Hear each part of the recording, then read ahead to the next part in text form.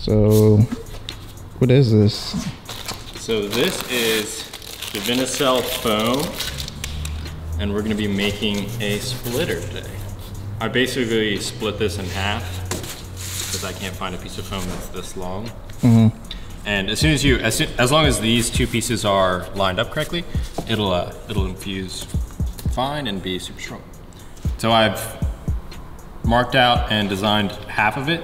So all I need to do now is basically copy this after this is. And then you just like match them up together and you'll have one whole splitter. Yep.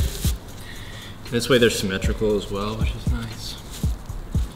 I guess I should show you. So we finished the scoop that directs air away from the wheel, and then the little mini scoops as well.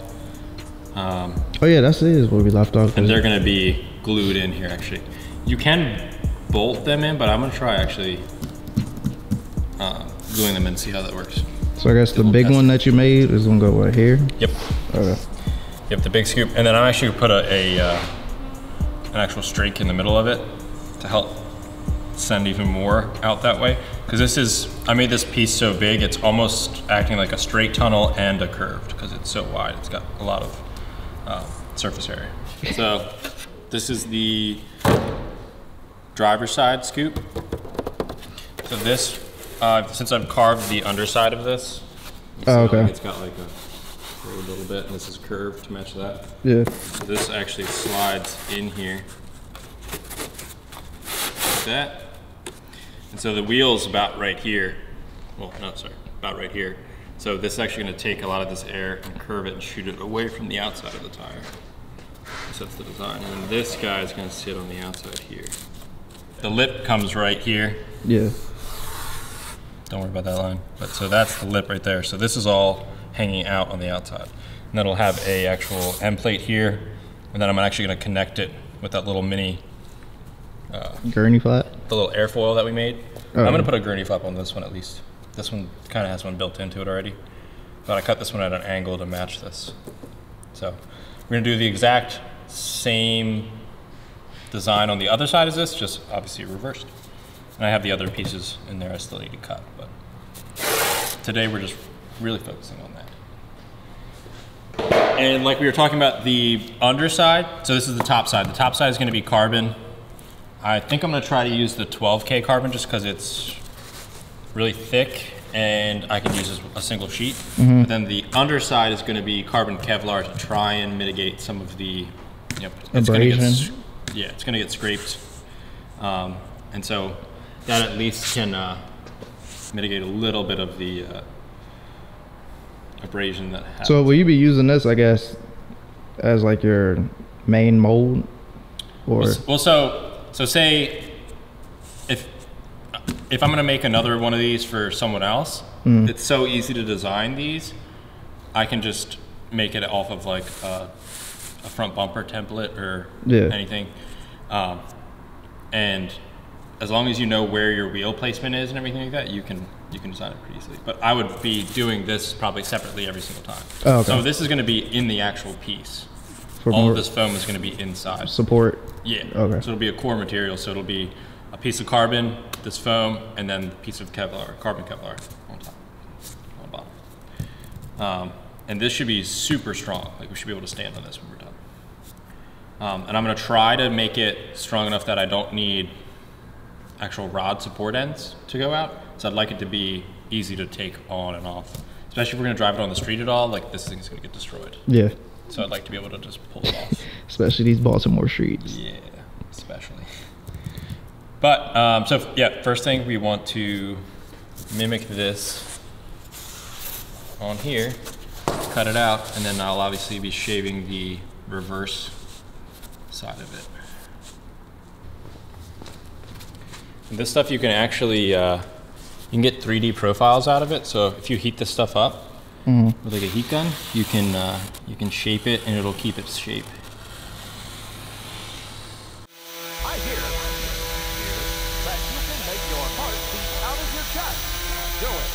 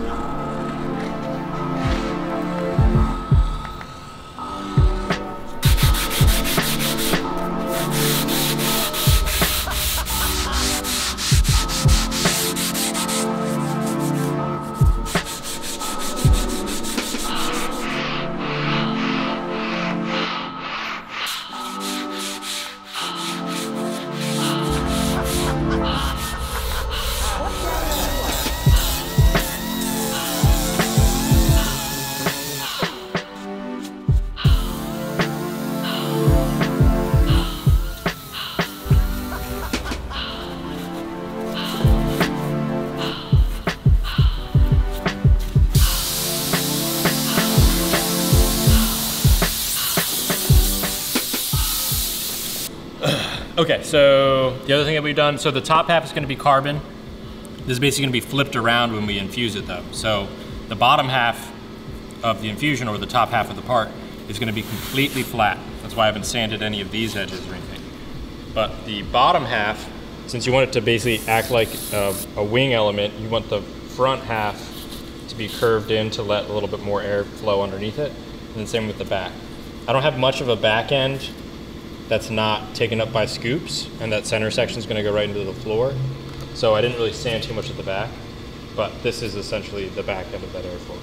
So the whole front end, the top half right here, this is a sharp 90, but underneath has been beveled in, and I've made sure that they matched in the front. Like that. So you can see like everything's curved. So when air hits this, hopefully it'll direct more under than it does over. Oh, you smart. I thought you did that so you didn't scrape your leg if you walk too close. No, this is gonna make it sharper actually. So watch out. But I'm curious as to what it's gonna look like, because the carbon Kevlar is gonna come up around this lip, and this is where they're gonna meet. So you're gonna see a little bit of the yellow, which might be cool. Could you just technically paint it black? Yeah. Why would you do that? Yeah.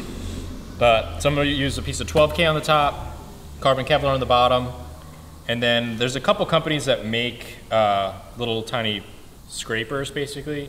So, and they're usually made out of titanium to be like really light, but you would mount them at the very like leading edge, like wherever your lip is most prone to scraping. And you can mount them underneath.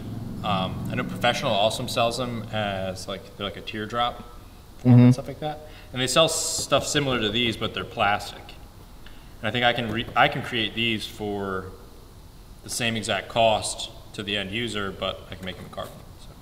So what I might honestly do is get some pieces of, I'll see how much it costs, but I might get some pieces of titanium cut out to be able to run kind of a similar, like scrape? Something to scrape it, yeah. And it doesn't really matter the shape, as long as it's not like a flat block, so it's blocking airflow.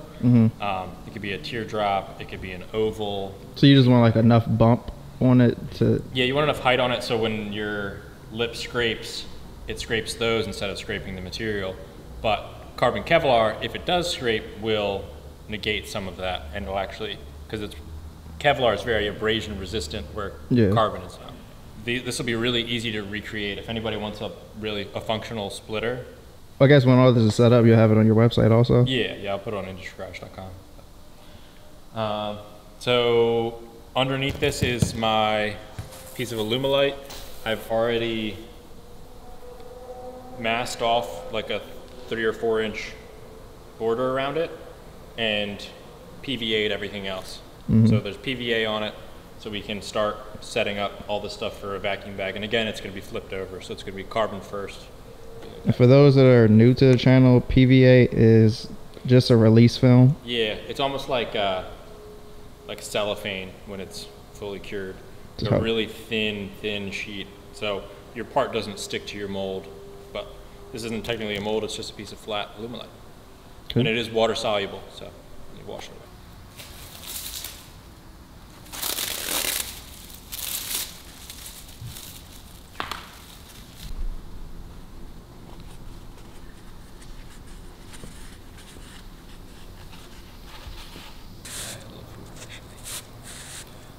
So I'm going to do an infusion. I'm going to go from front to back, actually.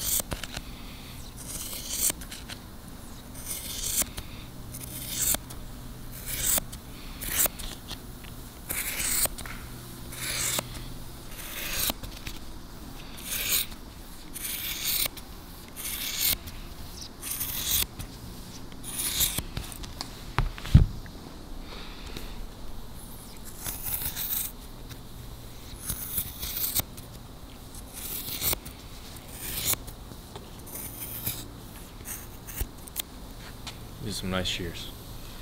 Subscriber sent me those. Some guy that hit me up on Instagram. His family makes them. Like wool something. I was looking for the message. I'm sorry, man. I can't find it because it was a while ago. I think he said that they supply scissors to fiberglass, like the, can't find the small blue ones that I usually use. Oh yeah.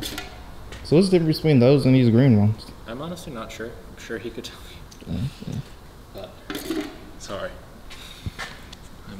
Normal shit feels like a hair, a single hair. This is like. Go ahead and make myself a nice little carbon fiber mustache out of this. So I'm adding in another piece of 12K on the bottom, just for the section where I'm actually gonna mount the splitter.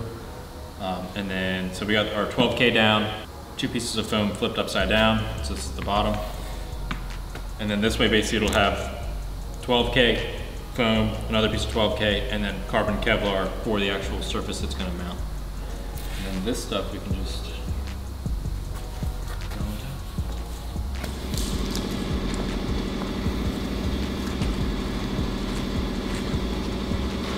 Oh boy, he done got his exquisite bed sheeting material.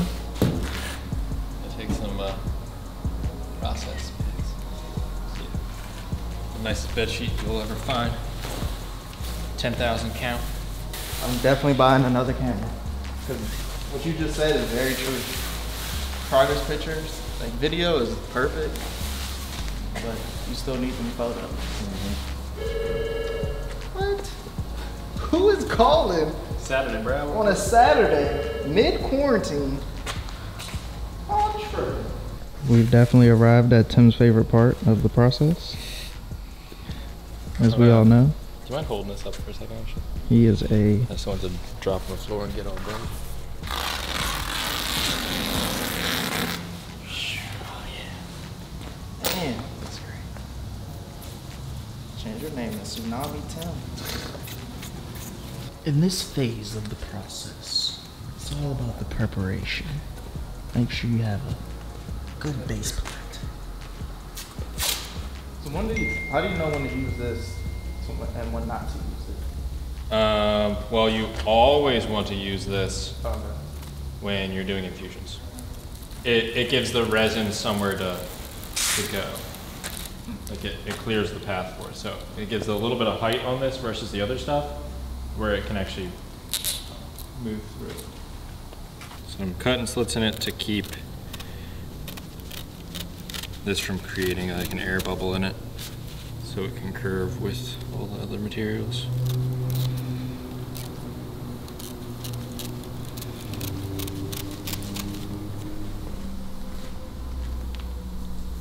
Oh yeah. Try to think of. Now remember, your bag folds in half. Or it's already folded in half. Made that mistake. Yes. So all you need to do is find out how much material you need.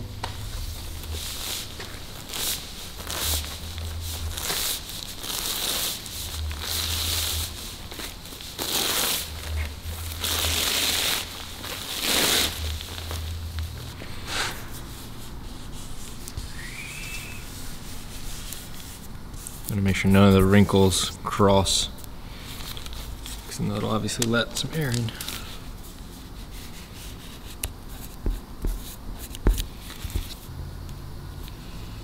And also, these junctions are always where it's gonna leak first.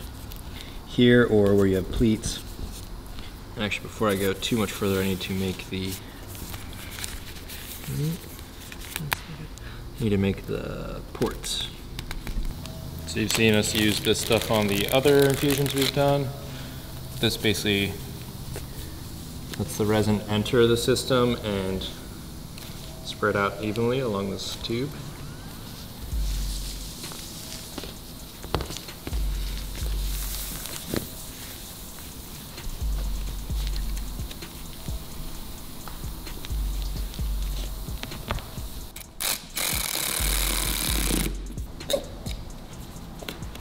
Are you double ports?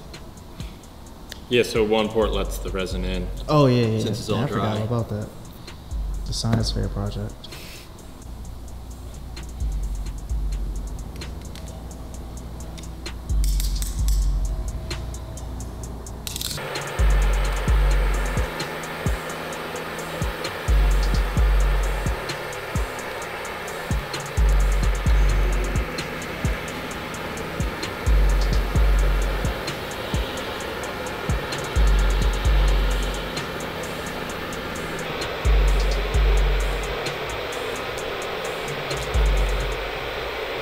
switching off between turning the vacuum on, moving it a little bit over, sucking that down, holding it, turning it back off, moving it a little bit this way. It's just basically pulling all the material so it'll be all flat here and can conform to all the curves without having like a pocket between it.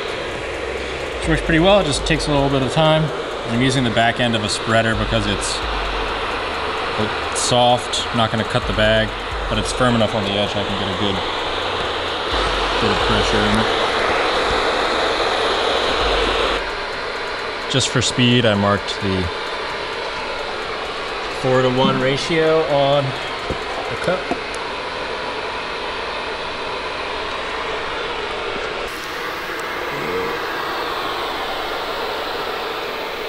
And we're off.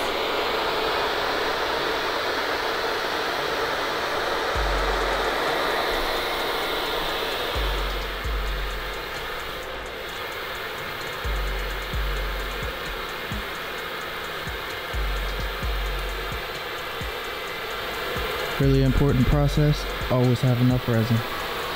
I'm glad I ran this as long as I did. Yeah. Because it's like, because you can see where it all is going to end up. It'll actually pull it hopefully pretty evenly. So you don't want it to, like the center to arrive here and start sucking out resin right away. You're going to lose a lot of resin and keep dumping in there until the rest comes around. But what, are we live? We're live. Live from afar. So I'm gonna stay here, let Xavier run.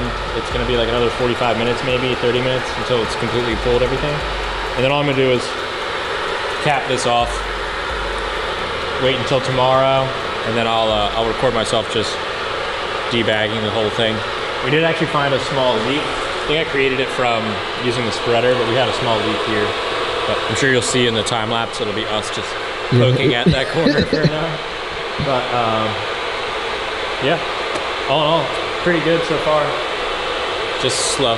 You can see where the two pieces are separate. It ran through the small little crack in between them faster than the rest of it. It's pretty interesting. Well, so I guess we'll catch you tomorrow. Yep. It's much bigger than I expected. Yeah. Now looking at it in carbon, like when it was just a piece of foam, I was like, it'll do the job. And it's within the rules, so I'm good. What have you learned with making this? So in the future, well, so when I didn't even film us taking it out of the mold, but the underside of it, there you can see this like weird pattern right here.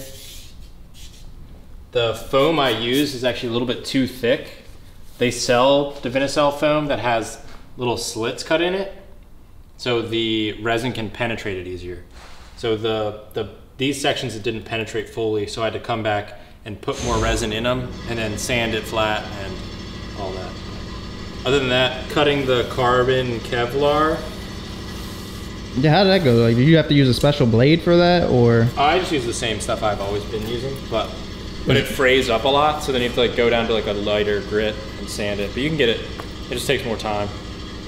But doing it again, I don't think I really need to cut and shape these holes beforehand. For the scoops? Yeah, for the scoops, I think I can just, I would like to have it flipped so the underside is down against the table, because then that makes the underside the smoother panel. Oh, okay. So I matte cleared the underside of the Kevlar side of my splitter like 2 times, so it's at least smooth enough. But for any of you guys, if you want me to make one of these for you, I'll do it in reverse. So the top will be like the dry carbon look more so, and the bottom will be glossy, shiny carbon. That'll be the side that'll actually be hitting against. I'll probably try to find a big piece of glass I can use too to make me them. Mirror finish? Yeah, pretty much. Because you have to add any more scoops, or? So the inner scoops are not in right now. Let me close this door. Yeah, that's. Hasn't run at all day, but as soon as we start filming, it's now cranking on. Yep. So the outer scoops I have on right now, that one I've already cut to the correct angle. This one's just still straight. And I've actually figured out those little fender pieces that I'm making that we showed in the other video. Someone actually commented on this in the last 240Z video. Well, actually that'd be like 3 from now. But he was wondering why I don't have a scoop in this side, an air scoop. After measuring this scoop, I realized that it would be perfect to sit right in here. So that's why I didn't put it in the fender, because I was planning on making the fender and then just using that scoop from the back side, cut it out from the front, and then epoxy it in. It'll just be less work, and I'm not going to be mass producing these fenders. It's just for my car, especially because it's got a specific bump out for the exhaust. And then the other day, someone ran over the other side. So I spent all that work making that really nice scoop. I bought that bottom piece. I mean, at least you got video to reminisce and look back at it. Yes, I spent all the time making that other fender on that side, and then someone ran over it. Yeah, it's definitely squished. I don't know who did it, but I don't even care. It's squished, so it doesn't matter. So I gotta buy another one of those, but whatever. We're gonna keep rolling. The next thing we're gonna do is the diffuser. We got that rolling. We just messed with that today, but you'll see that in the next episode. Actually, what we're gonna do next is gonna be gluing these guys in, because right now they're just chilling. They're very tight. Yeah, I mean, for what it is, they're pretty good. Yeah. So we're gonna glue those in, and then obviously this isn't mounted right now either. It's just on some 2x4s. But the inner scoops that wick the air out this way, they're not in. And we're actually gonna do the chassis mount. Yeah, I would say, how are you gonna go about mounting this? Yeah, so it'll actually be mounted without the front lip on, but there's these 2 little guides that slide in, and all it does is take a little pin that actually holds it on there. So it's a quick release, and it also will be mounted so far forward. It'll be mounted up as far as I can to still hide underneath this lip. And I'm hoping that will be enough rigidity to keep it where it is, so I don't have to have any other strakes or any splitter rods or anything like that. But we'll see. If I need to, then I need to, and it's not that. One major cool thing about this, you get security. People can't get all up on your engine bay. True, but one big drawback is it's really hard to take on and off my hood now. Yeah. Because I'm like leaning over. Yeah, I can only get this close. Oh yeah. But you get the idea. Yeah, so that's the outcome of the splitter. I'm super happy with it still. It is like crazy strong. Yeah. I can't wait to get this mounted so we can start standing on it and doing other stupid things for no reason. But yeah, so next video we're gonna glue all these guys in. Then we got diffuser coming, flat floor, finishing up the fenders once I get that new one in and do all that craziness. And then I'm gonna use one of these same scoops. And then I have this bad boy over here. We're gonna be making. Oh, that's for the vents for fenders and stuff like that. And then we got even more stuff. Yeah, that's all. I don't know. Got nothing else. Buy this shirt.